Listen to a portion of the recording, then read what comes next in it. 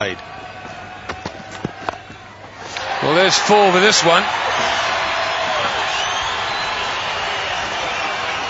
And that'll have given Tendulkar plenty of confidence. Brandes trying to pitch it short because he's seen Tendulkar come down the pitch in the previous over.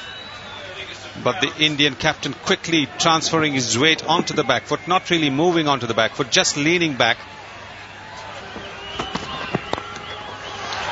And just as well, because that would have been 4 more.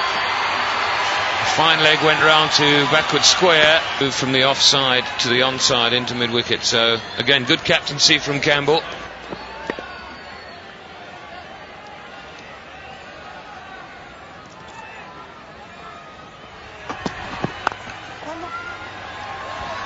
It's got through the covers. That'll be 2. So another good over for India. 8 off it. 28 for 1.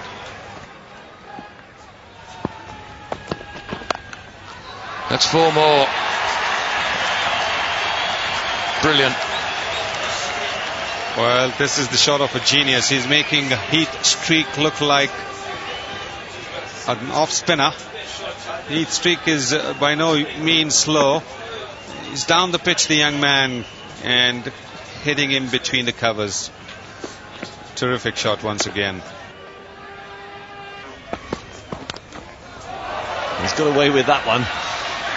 Doubt whether it'll go to the boundary. Houghton giving chase.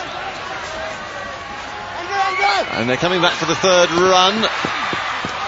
And that was good cricket all the way through. The return was fair enough. They decided to go for the run. Andy Flower had his glove off ready, and as soon as it came into him, he realised he wasn't going to run out Dravid, so he was aiming at the non-striker's end.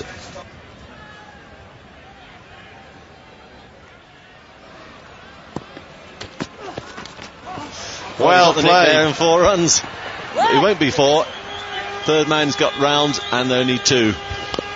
An indication of just how slow the outfield is. We need a few of these. A little bit of luck here. Ball just going off the edge. You might say, well, he tried to play it a little bit, but you try to get it off the face, run it off the face. If it goes off the edge for runs, it's a bonus.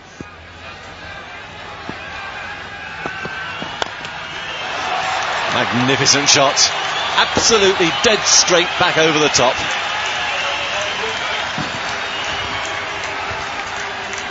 Well, there's not a lot I can say about that, but it was a good strike. Use of the feet, he's been trying to do that. Get away from it, get leg side, and hit it straight on the up.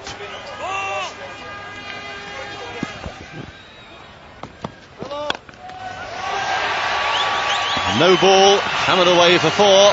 This is a good over.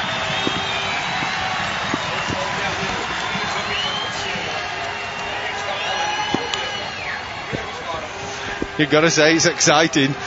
You don't know what's coming next. I think he tried to bowl a slower ball there, dragged it down as well as actually overstepping the line for a no ball, and the slower ball just sat up and he was able to pull it away. Doesn't need a second invitation either. In the air, but quite safe. Chase round for Rennie. Coming back for the 2nd. And safely in. That's away, that's 4. Incredible shot.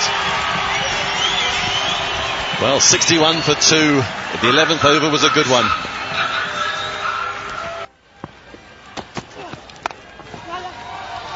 That's through.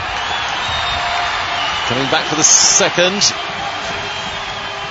Only be 2 unless there's a mistake by the keeper. There isn't. So 2 more runs added to the total. Yes, it's difficult to keep the cool as a batsman, and it's also a danger that the bowlers get caught up in all the excitement as well, and their concentration wavers. Well, that's what India need. They need 1 or 2 of the Zimbabwe players to get a little bit rattled, but they've got to keep cool. It's a hard chase.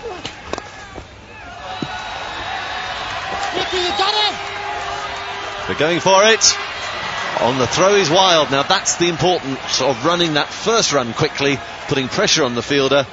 Most unlike Heath Streak. He's got a good arm, but just getting a little bit excited. And a wayward throw means that they're absolutely safe.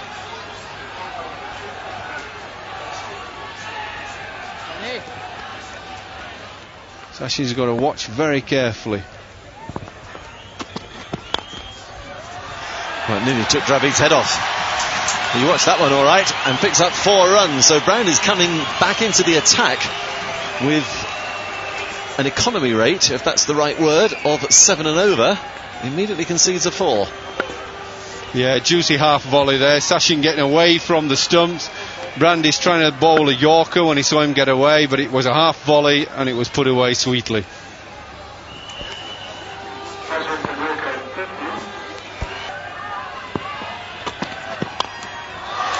High over the top, got away with it, only just, not that much room for error. Well, that is magnificent, absolutely majestic. Oh, it cleared the sight screen. Wonderful, wonderful shot.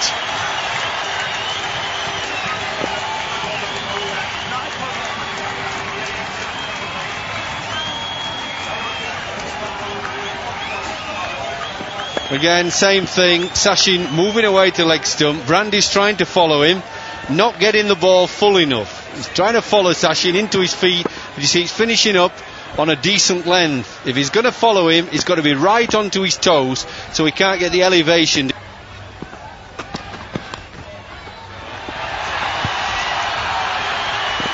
Rennie giving chase. And that's good running.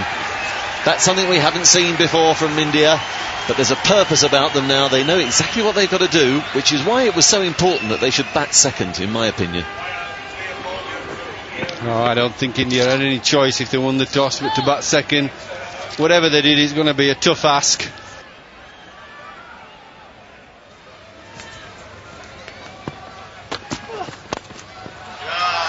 Oh, clipped off his legs. The timing there is incredible. There is a man at mid-wicket, and he's a tall man, but it just cleared him, and away it went. Well, it only just cleared him, but it cleared him with a lot of pace on it. It was beautifully timed, flipping it. And that's what I thought Azharuddin should have played, that sort of shot. Azhar's such a good player working it on the onside. I know he's a good cover driver, but when the ball's tending to swing into your legs, play with the swing. It's like a spin bowler. Play with the spin rather than against it.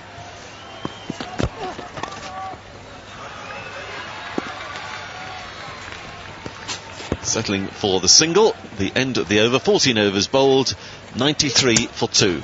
Stay there because everything depends on his inning. And this one's picking up over mid-wicket. There should be 2, at least 3 in this one. Good fielding by John Rennie. There's aggressive running here.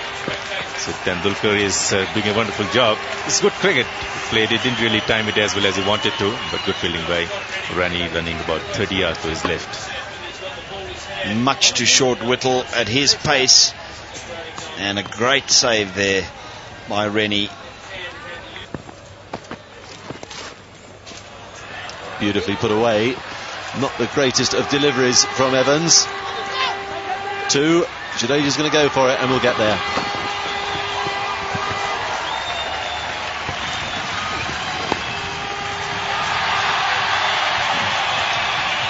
Well, 150 up.